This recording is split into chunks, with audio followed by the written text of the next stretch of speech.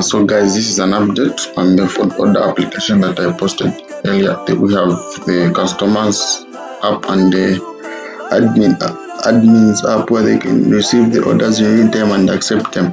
So first we have got login.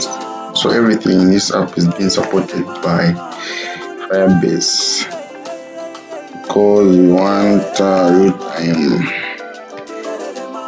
and to appreciate cloud store. These new NoSQL databases. So we are logged in, we are authenticated, we add some products.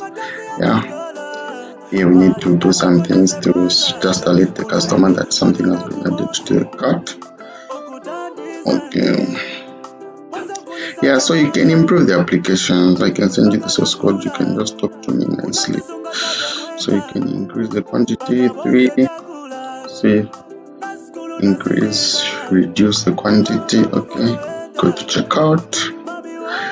This is the part I like. So once I just make an order, it will update the admin's application in real time, 175.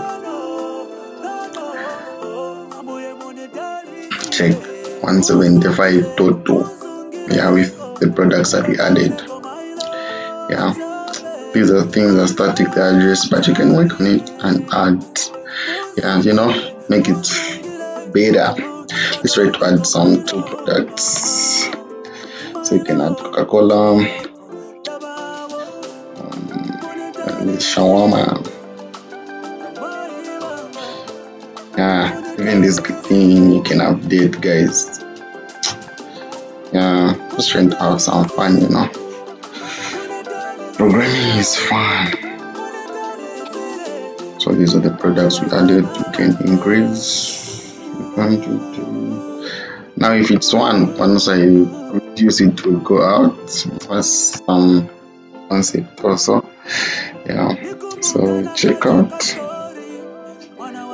314. We make the order placed successfully. We can use analytic instead of this console. So you get 314 this side, okay? So let's just confirm. So this side we have got salads. Sorry. So this side, we have got salads, 3 quantity, Coca-Cola 2 quantity. So you see the good part with Firebase, real time things. The admin can accept the order and cancel it. So this is basically the code Firebase. Not all things are in order. So let's go to the backend. So basically this is the backend. These are the 2 orders that have been placed. I can just increase the screen size so you can see product, customer.